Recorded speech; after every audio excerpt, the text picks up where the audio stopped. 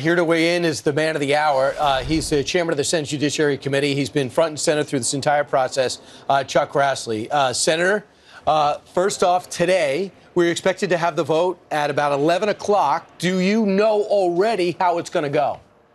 Our leader said yesterday, this is one of the few times in the United States Senate we won't know how it's going to go until everybody's cast their vote. Senator, sorry, go ahead.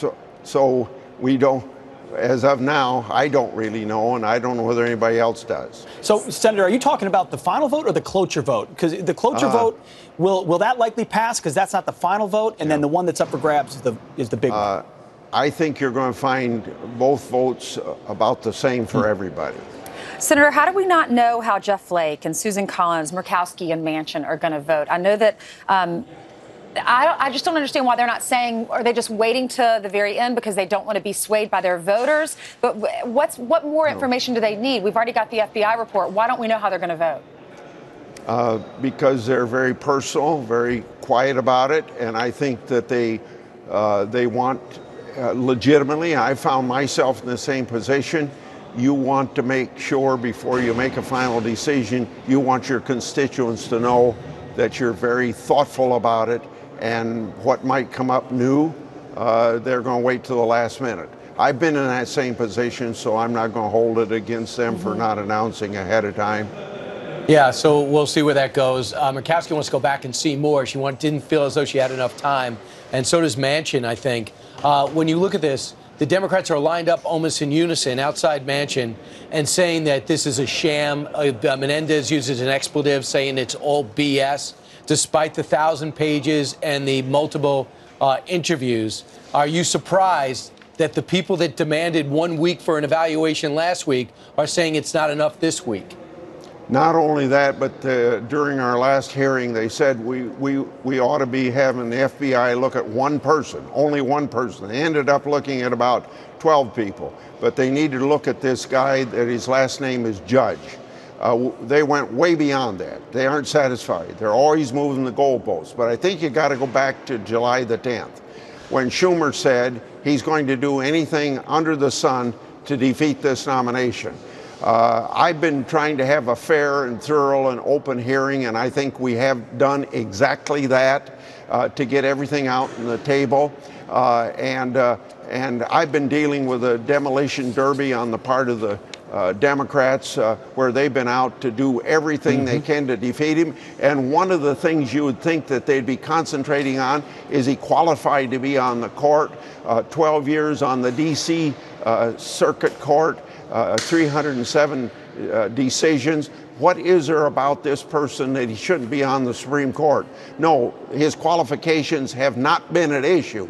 Everything that's been at issue is secondary things. Senator, what do you think about these protesters that are attacking your colleagues in elevators? You have Orrin Hatch and Jeff Flake. Yeah. I think that it's a reflection of the incivility of American society generally. And I think it's also evidence that people will go to any length when they're encouraged by people on Capitol Hill, like one congresswoman saying, confront them in the restaurants, go up, and another senator saying, get in their face. We as senators ought to be setting examples for civility, not encouraging incivility. You've heard about the resistance since November 2016. You're seeing the resistance headquarters right here on Capitol Hill, all among Democrats. Would any of your Democratic colleagues admit that? Any privately, do you say, we've gone too far, the heat is up too high, this never happened to Elena Kagan and Sonia Sotomayor in the hallways? What is it about this moment and the folks on the left that's allowing this to happen?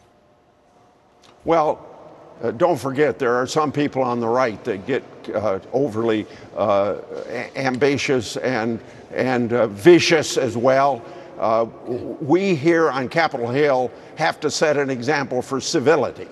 Right. Senator, Chairman, we understand that Leland Kaiser, the former friend of Dr. Ford, felt pressure to revisit her denial and of knowing about the alleged assault back in 10th grade.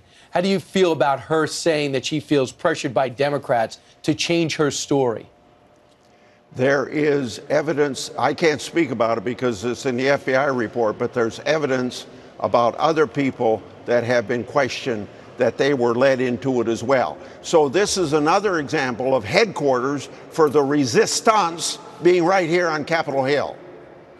And you do believe that there's a problem with Dr. Ford's collaboration with the Democratic Party? What paperwork do you want to see that you haven't seen yet? What do you need to see in terms of their communication?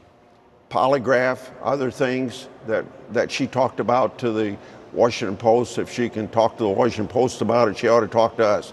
But let's get back to the legitimacy of Ford coming forward. If she was assaulted, I believe she was assaulted.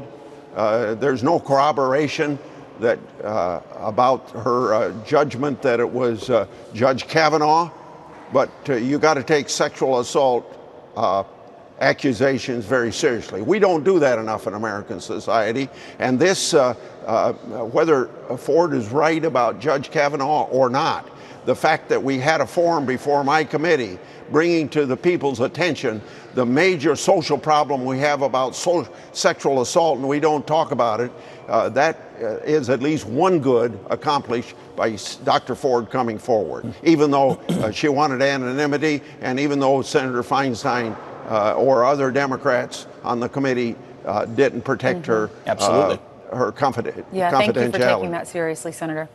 Senator Grassley, good luck today. Appreciate your time. Thank you. Thank you so much. And many people praising Chairman Grassley on both sides the way he handled this entire thing. Meanwhile,